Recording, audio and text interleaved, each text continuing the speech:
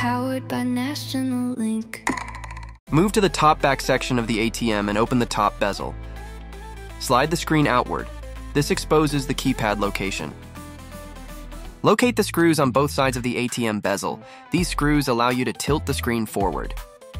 Next, remove the screws and tilt the screen forward for better access. Locate the connectors on the bottom of the keypad.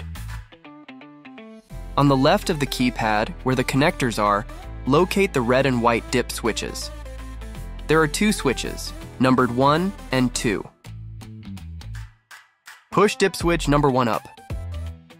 Turn off the ATM. After a few seconds, push dip switch number 1 down. Turn the ATM back on and wait for the ATM to boot back up.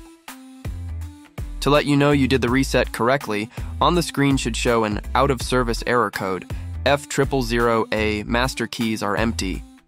Important. If you have an X1 keypad, you cannot reset it manually and will need to send the keypad to Hyosung for them to reset it. Please contact your processor before doing so.